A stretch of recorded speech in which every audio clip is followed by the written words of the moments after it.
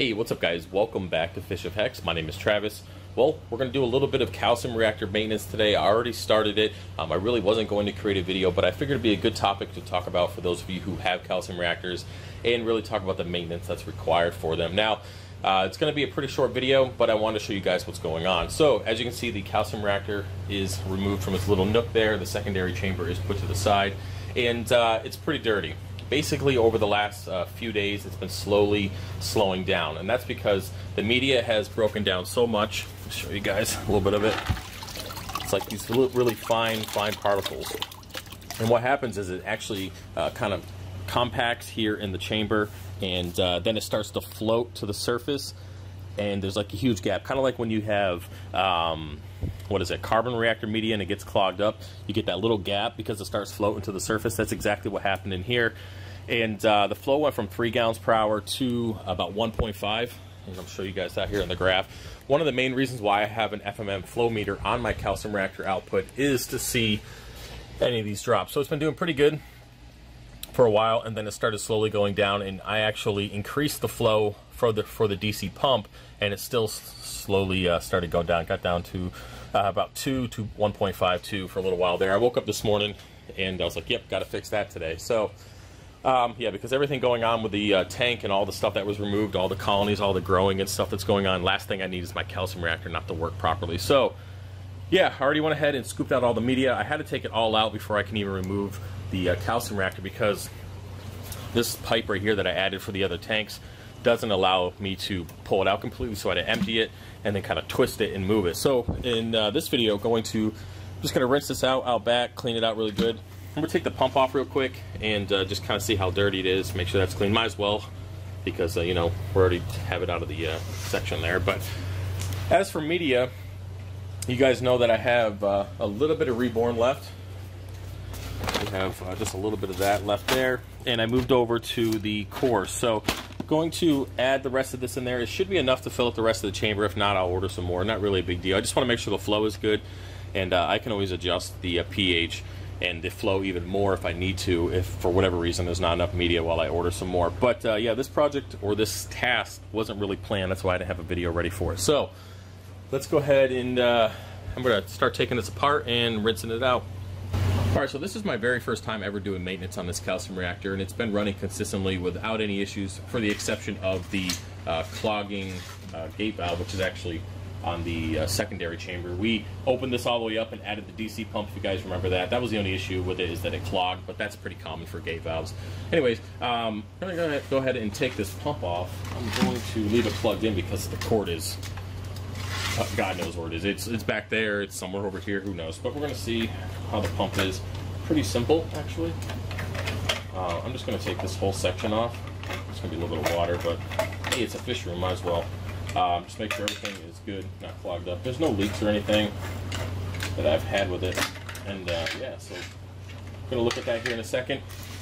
So I'm going to go ahead and take this out back real quick and just rinse it out. Just make it look nasty, or look good. You can see at the bottom, I don't know if you can, I'm dumping water out. There's just massive particles. Like this whole section right here is completely full, and that's definitely an issue, especially for the pump, because also another thing I noticed is this pump started whining probably 2 or 3 weeks ago. It's you know when a pump turns on and it's on, but it's not spinning, you hear that wee. That's exactly what that was doing. And then I turn off the pump, turn it back on, and then it starts flowing again. So I knew that these particles were getting into the pump, and that's why I just want to make sure it's good to go. So let me go ahead and rinse this out real quick, and we'll be right back. Alright, well, I'm back. That was a lot easier to clean than I thought it would be. Actually, I went ahead and just filled it up, rinsed it out, but then there was a whole bunch of stuff, like I said, that was stuck down here, and you know, this thing just pops on out, and it was pretty easy to clean. There's, of course, a little bit in there. You're not going to get it all, and I'm definitely not going to spend all day messing with it, but yeah, that was extremely easy. I was surprised. It might just be because it's super early in the morning, and I was up really late working on the printer, so I might just be amused by simple things, so that's fine by me. But anyway, let's go and get this pump up, or open, and see how bad it is. It shouldn't be too bad. I mean, these pumps are really good. Let's see here. Really know by looking at the impeller. Oh, that's still good. That's extremely clean still. The particles must have just got stuck in here and made it a little bit hard to spin, but yeah, this is still in really good shape. It's not really, there's no slime. You can see that some of the particles got here on the, let me see if you can, you're probably not going to see it. Let me see if I can zoom in. You see how it's scratched? So some of the particles got in on the pump, the piece there, or the impeller, and scratched it. That's what that was. I don't know if it's going to really affect performance, but overall it's not really that bad. I've seen much worse. Surprised that it's kind of got this plastic coating being a Seche, but that might be just their secret to having them run so well. Who knows? But anyway, I'm going to put this back in. It's pretty clean. We're going to alleviate most of the issues just by cleaning the reactor out. And I just dropped a little nozzle piece. Oh, to be continued. Of course I did. Well, let me find that real quick. Oh, got it. Alright, that didn't take very long. Okay. Alright, put that back in there. It's still pretty clean. Alright.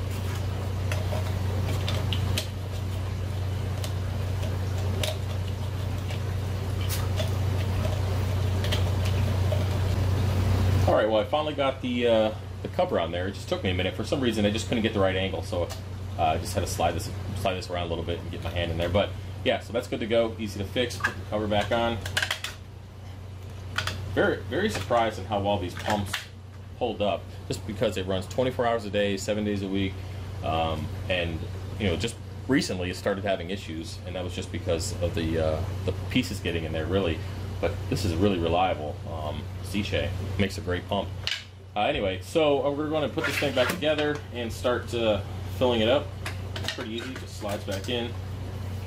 Tighten these bad boys down. All right, put our pump piece back on.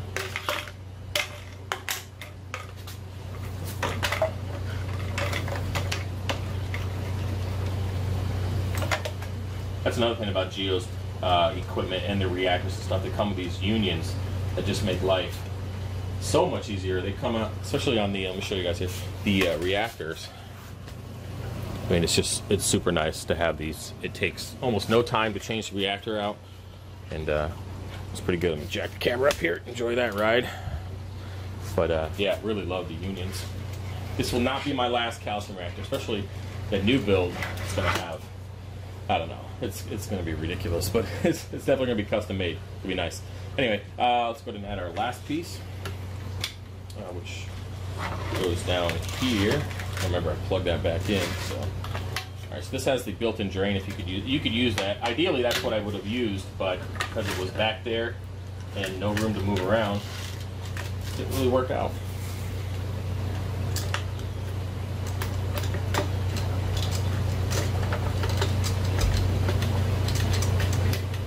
It's tight.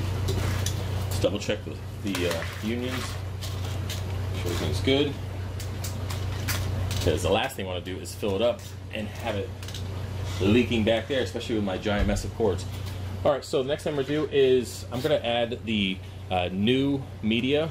Or actually, better yet, let me add the old media. I'm going to clean it first, add that, and then I can see how much I really have to use to top off. So let's go ahead and do that. Okay, so I ran into a little bit of an issue with this media. I wanted to see how much of it I could actually get back into the main chamber here, but the problem is, as I mentioned, there's so many small pieces that are eventually just going to break down, become mush, and clog it up soon. So I want to save as much of this as I can, so I kind of, I don't know, I guess I can say I rigged it, but what I'm going to do is throw some media in this basket, which is one of my shipping organizing baskets, and you can see the holes are decent. I mean, they're going to let some particles through, and that's the point. It's going to save all this big stuff, hopefully. So I'm just going to shake it, let the little stuff go through, as you can see, falling out. You can see all this bigger stuff is staying, and that's what I want to keep. So this process is going to take a little bit, so I'm gonna throw some music on, and hopefully you guys enjoy it. Let's get started.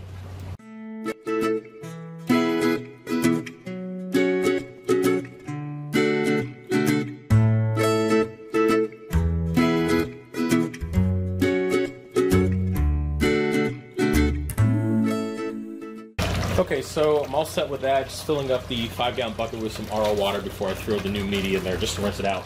Now, one thing I did notice during this process, some of the stuff got down into this inlet pipe, so definitely going to get the shop vac out before we finish this up and clean everything, make sure we get those pieces out so that they don't go into the pump. That's kind of what we're trying to avoid altogether. And yeah, so I didn't really get much media left.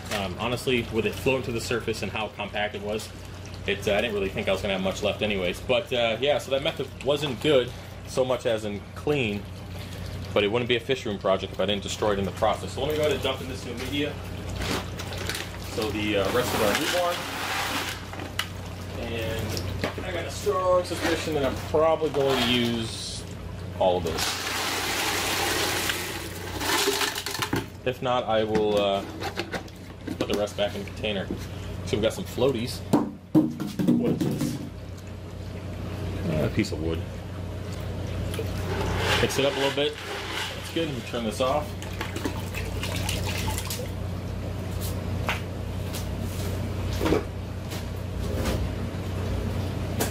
All right. Okay, so it's a pretty simple process. Just gonna scoop it out, put it in.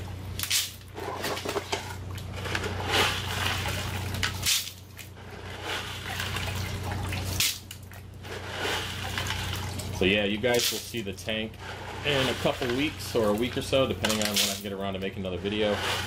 Finally got caught up on all the 3D printed orders.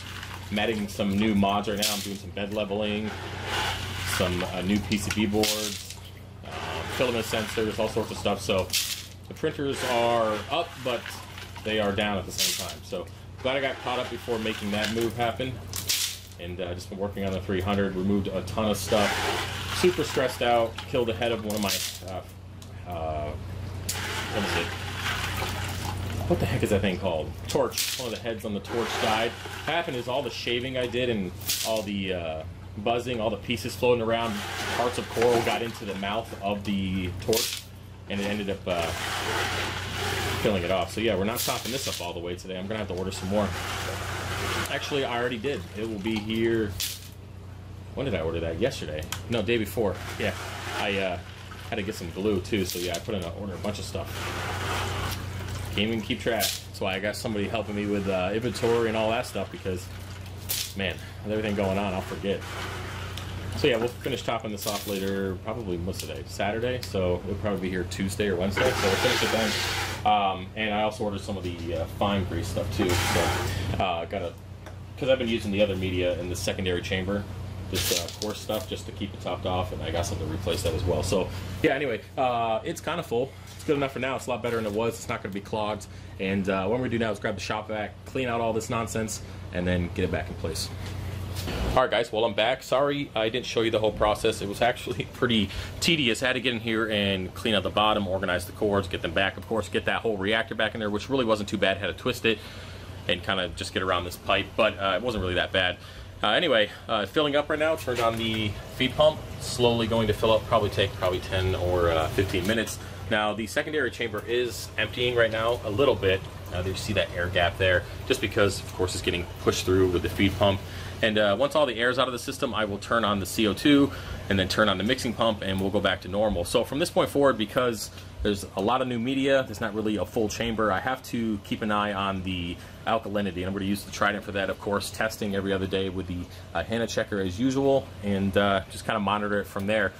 Now, because of all the coral that's growing, this is not the ideal time to be messing with the calcium reactor, but of course, when it rains, it pours, and if you're dealing with something, there's always going to be something else coming up. But overall, this really wasn't too bad. Definitely something that needed to be done.